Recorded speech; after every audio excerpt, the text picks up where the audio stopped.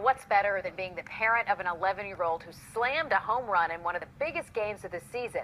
Being the grandparent of that child. That's better almost in every situation. Yeah. And tonight, the story of a special young baseball player with the heart of gold. Sports director Rick Garley here with the story. Rick, I guess it's a 2 Kleenex alert here. 2 Kleenex alert, a couple boxes, but Daisha Evans' mom called me and said, my son hit a home run in Hoover, and I'm thinking, okay, here we go. Then she started crying when she's telling me this story. And I said, okay, there might be more to this story than we thought, and there certainly is. Sometimes being successful in sports and being humble simply don't mix. That's why it sure was a pleasure to meet young Evan Radford of Hoover, who's a fine young ball player whose love for his family could be unmatched for a kid his age. As a shining moment arrived, Evan Radford was thinking of his grandfather, and what ensued was, Jonathan mentioned, get out the tissues. They say that time comes slowly, but goes fast. It's something the young baseball player has lots of these days. The grandfather, however, is on the clock. Evan Radford is only 3 years into playing baseball, and his athleticism isn't the only thing that makes him special. He probably has the largest heart of any child his age. There's no arrogance. He's very down to earth. It's that patient, that humble attitude that has made Evan the perfect student for his pawpaw, David Moore. He's taught me to always square your shoulders and always to keep my head on the ball and swing. Is he a tough critic? And I had to get on his fanny about it. It's true, isn't it? It is true. He realizes it. He loves watching his grandson. Time spent together has been a gift for Evan and his papa. That's why in the middle of spring ball came news that would rock the family, as David had fallen out of bed.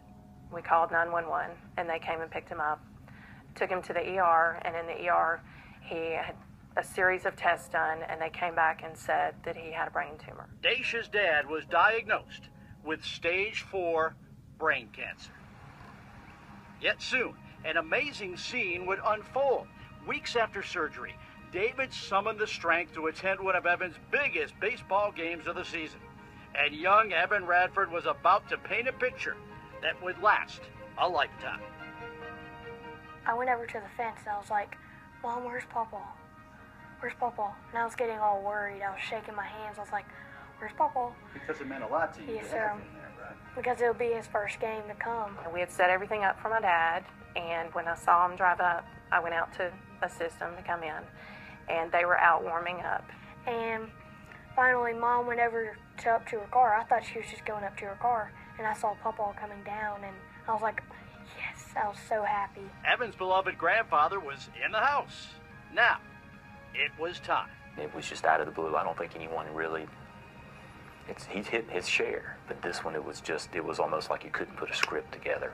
I was up there and I was thinking about him. If I hit one over, I would be so happy. The first time up at bat, Evan got up. I hit it and it went really high. And it went over the fence. I was like, yes. And I was like so happy.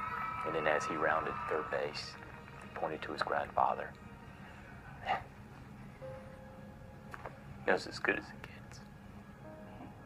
Did you see him point to you? Yeah, I did. Did it surprise you? Not coming from Evan. Evan Radford was not done. You see, this sweet kid wanted his papa to have that home run ball.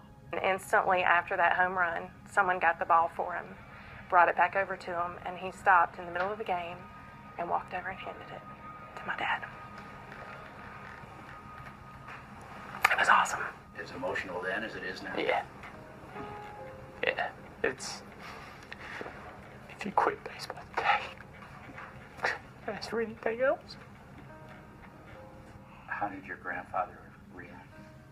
He was about to cry. He was about to really cry. He doesn't cry easily, does he? No. How does this stack up in great moments of your life?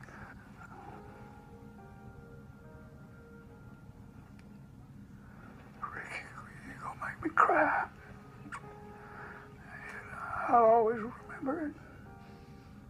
That's what it's all about. Yeah. Yeah. It's... I don't have grandkids, but I have kids. But I felt it that day. Who knows how long they have together? But as time passes all too quickly, the grandfather is still giving advice to the grandson.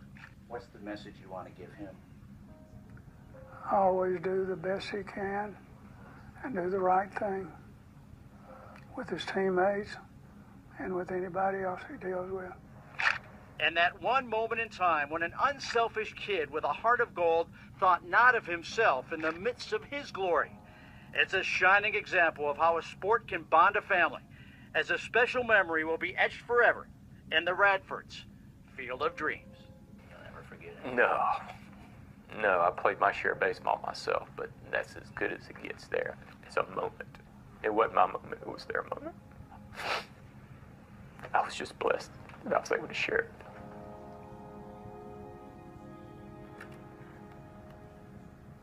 You all right there, Hardison? I tell you, I mean, as a dad of boys, that's, you know. As any parent, man, that is really what sports is about. It really is. I mean, and it's something about the sport of baseball, the old movie Field of Dreams or whatever. And by the way, David, the grandfather's doing well. He was at Lakeshore, back at home now. Good. Evan says if he doesn't make it in the major leagues, he will be a Fox 6 sports anchor. I believe that picture that you pointed out, somebody capturing that picture, that will always be, no matter what happens from here on.